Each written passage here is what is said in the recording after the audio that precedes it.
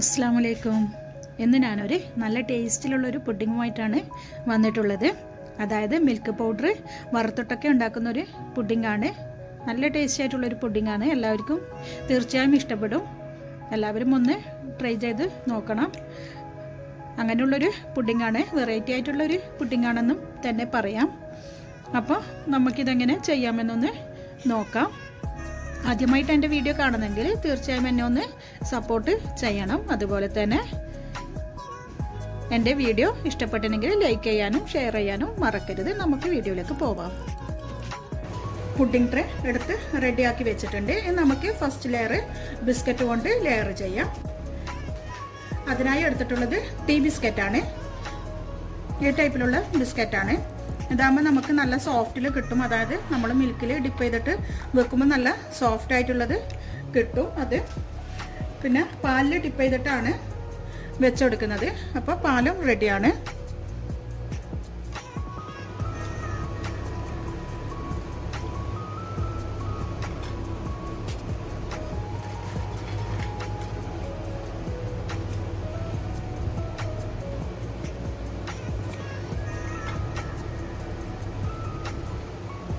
അങ്ങനെ ലെയർ ചെയ്ത് എടുത്തിട്ടുണ്ട്. നമുക്കിത് മാറ്റി വെക്കാം. പിന്നെ സെക്കൻഡ് ലെയറിന് വേണ്ടിയിട്ടുള്ളതാണ് ഉണ്ടാക്കുന്നത്. പാൻ ഇവിടെ ചൂടായിട്ടുണ്ട്. ഇതിലേക്ക് 1 കപ്പ് പാൽപ്പൊടിയാണ് എടുത്തിട്ടുള്ളത്. ഇതൊന്ന് ഗോൾഡൻ കളർ ആകുന്നത് വരെ നമുക്കിതൊന്ന് വറുത്തെടുക്കാം.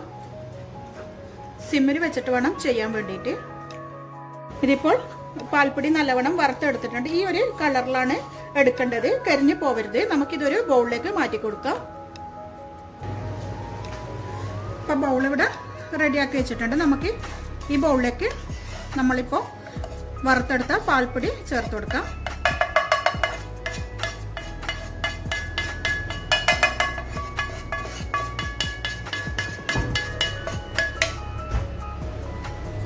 പിന്നെ ഇതിലേക്ക് ചേർത്ത് കൊടുക്കുന്നത് പഞ്ചസാര പൊടിച്ചതാണ്. ഇതൊരു 1/2 കപ്പ് നിറച്ചെടുത്തിട്ടില്ല. അത് നമുക്ക് ഇട്ട് കൊടുക്കാം.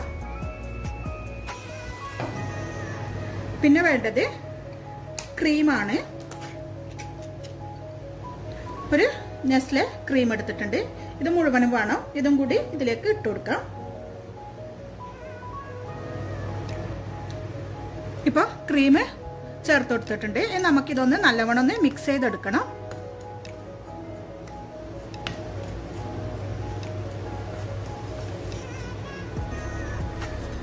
ഇതിപ്പോൾ മിക്സ് ചെയ്തെടുത്തിട്ടുണ്ട്. വേറെ പാലോ ഒന്നും ആഡ് ചെയ്തിട്ടില്ല. ആ ഒരു ക്രീം കൊണ്ട് തന്നെയാണ് ഇത് ഞാൻ മിക്സ് ചെയ്തെടുത്തിട്ടുള്ളത്.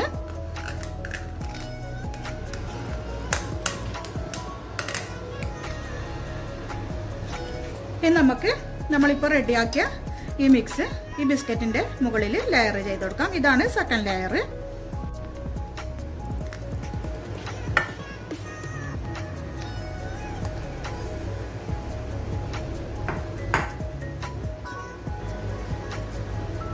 ഇതിപ്പോ ലെയർ ചെയ്തെടുത്തിട്ടുണ്ട്. ഇനി നമുക്ക് തേർഡ് ലെയർ ബിസ്ക്കറ്റ് തന്നെ വെച്ചു കൊടുക്കാം. നല്ലൊരു ടേസ്റ്റി ആയിട്ടുള്ളൊരു പുഡിങ്ങാണ്. പാൽപ്പൊടി വറുത്ത് അതിൽ ക്രീമൊക്കെ ഇട്ടത് കാരണം തന്നെ ആ ഒരു ലെയർ കഴിക്കാൻ വേണ്ടി നല്ലൊരു ടേസ്റ്റാണ്.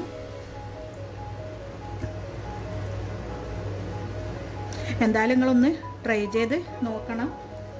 പുഡിങ്ങൊക്കെ ഇങ്ങനെ വെറൈറ്റി ആയിട്ട് ഉണ്ടാക്കി കഴിക്കുന്നവർക്ക് നല്ലൊരു പുഡിംഗ് റെസിപ്പിയാണിത്.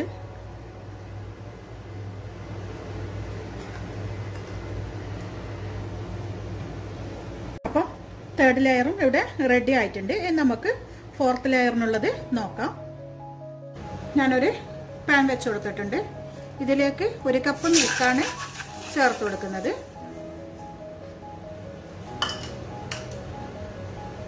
പിന്നെ ഇതിലേക്ക് 1 ടേബിൾ സ്പൂണ് പഞ്ചസാര ചേർത്ത് കൊടുക്കാം. പിന്നെ വേണ്ടത് കാരമൽ പൗഡറാണ്. ഇതൊരു പാക്കറ്റ് വേണം.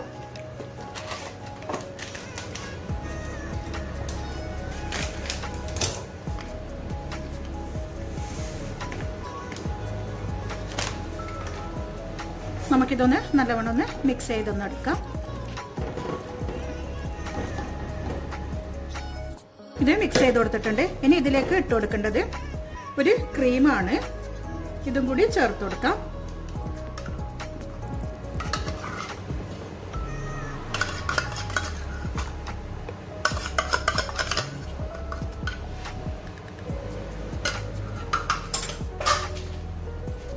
ഒന്ന് മിക്സ് ചെയ്തെടുക്കാം.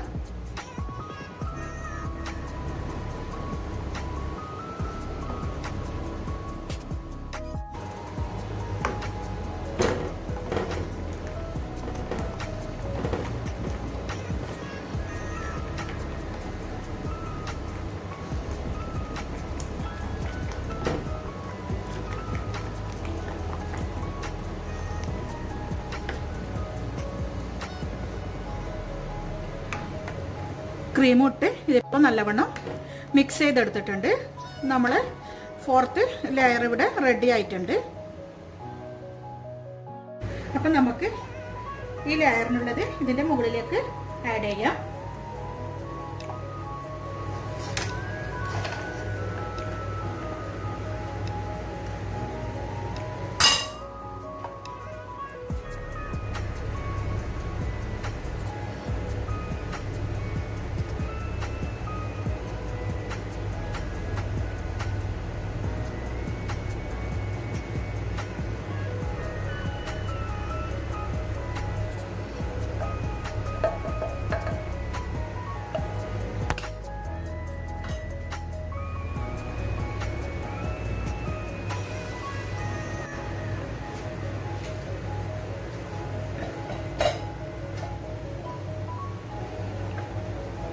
അങ്ങനെ നമ്മൾ പുഡിങ് റെഡി ആയിട്ടുണ്ട്. ഇനി നമുക്കിതൊന്ന് ഫ്രിഡ്ജിൽ വെച്ചിട്ട് നല്ലവണ്ണം ഒന്ന് സെറ്റാക്കി എടുക്കാം.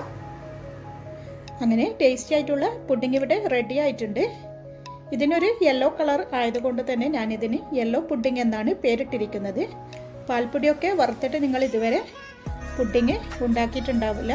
അപ്പോൾ തീർച്ചയായും ഒന്ന് ട്രൈ ചെയ്ത് നോക്കണം. നല്ലൊരു പുഡിങ്ങാണ്. ഇനിയൊരു പുതിയ വീഡിയോയുമായി വരുന്നത് വരെ ഇൻഷാ അല്ലാഹ്. अस्सलाम वालेकुम।